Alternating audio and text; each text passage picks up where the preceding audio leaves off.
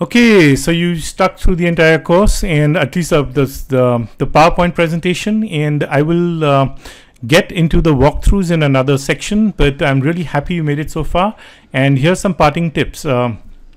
Firstly, you got to remember that SEO is evolving. It changes really fast, and you need to make sure that you just don't rely on PBNs. I mean, just don't stick with only a PBN strategy, unless of course the niche is really simple. Then you can really dominate with PBNs alone.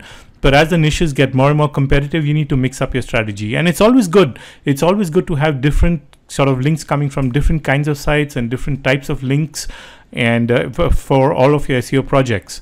So make sure you mix things up. And another tip is that you can use these PBNs as tier 1 links, which point directly to your money sites, or you could also use them as tier 2 links that point to some social profiles, that point to Google reviews or your Google map page.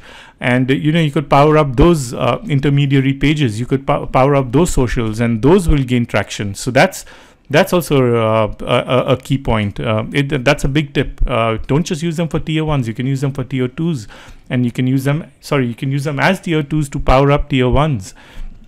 And the last tip, and this one is of recent, I heard this in a conference, so this is not tried and tested, but this is what some people out there are saying, that when you set up an initial PBN, don't link out to your money site immediately. Wait for a period of 30 or 40 days. Let Google index it, let Google crawl the site, let Google get familiar with the site, and then you make a new post, and then you link to your money site. So that's a really important one. And they're saying this is like this is something new that RankBrain is detecting. And if you build your link to your money site as soon as you set up your PBN, you're not going to get any juice. That link and that PBN is not going to power up your money site, which is a surprising factor. But it's I think Matt Diggity said that, but that's something I saw in one of the conferences online. I saw that of recently. So I've not tested it myself, but it's something to keep in mind, because it does make a lot of sense.